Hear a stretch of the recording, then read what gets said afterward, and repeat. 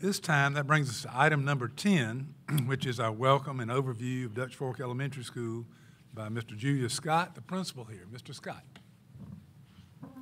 Board members, because of the layout, we're going to ask you to come forward for this portion and for the superintendent's roundup as well.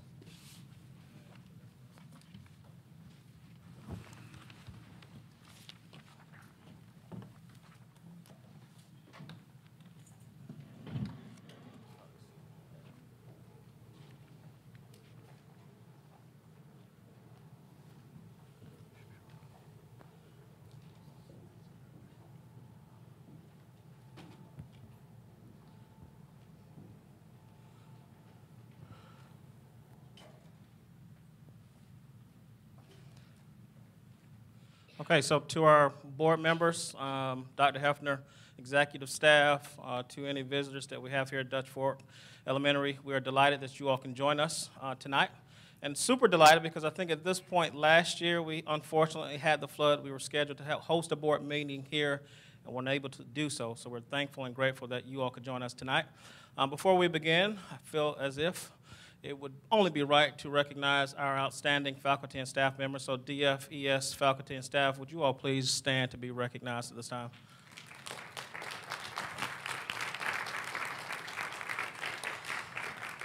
Thank you very much. And rather than speak tonight myself, I'm going to ask Mrs. Amy Umberger to come down. She is our site coordinator. And I have to say this to our board members again, we're very grateful that this position was allowed to stay with us because she has greatly impacted and enhanced what we've done here at DFES. And Dr. Hefner, we do recognize that we will be within that 3-minute window. Let me turn the alarm on right now so I can do that. Maybe you can do that for me. Yep. Okay. Actually, I'm the resident scientist here at Dutch Fork Elementary School, and I gave my I added a slash there I'm also now the magnet theme coordinator. We had a great site coordinator, Emily Perkins, and as you know, after that 3-year window, her position was no longer funded, but I appreciate all the work that she did as I came in and came on board here as resident scientist. So with that, here's the 3-minute, it might be 3.15-minute magnet update. But I'd just like to talk a little bit about our teachers here at Dutch Fork Elementary School. I couldn't do any of the things here that have to do with our magnet in my job without them. I really can't think of a teacher who's really told me no, which is awesome.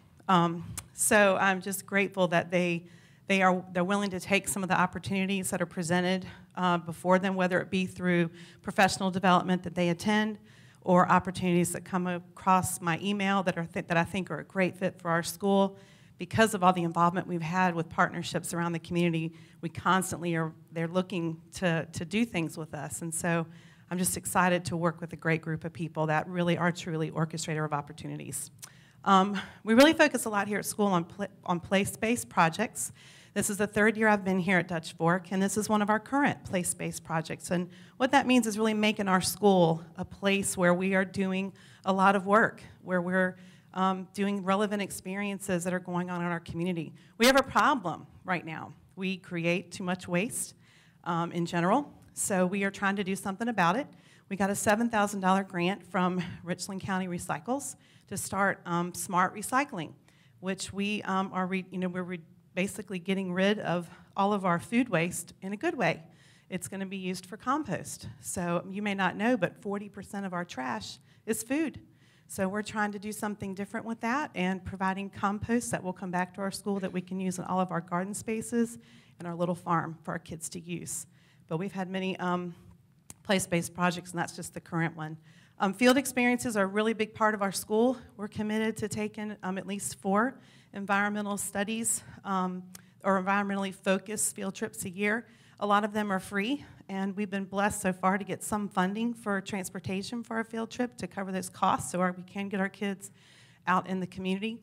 Here you see some kids doing some dip netting at Saluda Shoals and doing some tree work at Harbison State Forest. We really focus a lot on project-based teaching. So right here we have some things that we were trying to solve around our school. We have some girls who did a project a couple of years ago just sampling air around our school and finding out we have a lot of CO2 emissions around our car router line and our bus lanes, and so they took on this project to really do something about it. This is them actually sharing their work at a board meeting. Actually, it was a science leadership meeting, sorry about that. And these are some of our community partnerships and that we've formed, and a lot of these people have also given us grants over the last now third year. So we, as you can see, this is Saluda Shoals, and even some of their staff have come over to work with our kids at school. So it's not just about a partnership, but they're actually coming over to our school as well. We also really focus a lot on doing community events and inviting our families to come in and help us out around the school. So these are just some of the things that we've done. And here you see some kids, we're working on our nature trail.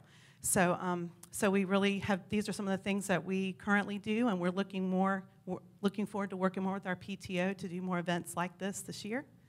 And with that, I just want to wrap up, and please come visit us, and we'll show you around.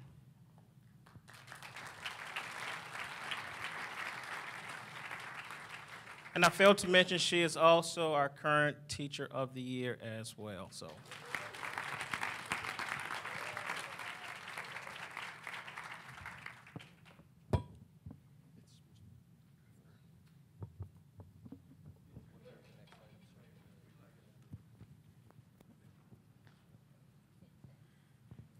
Our next item is our superintendent's report, and Dr. Hefner, if you would so.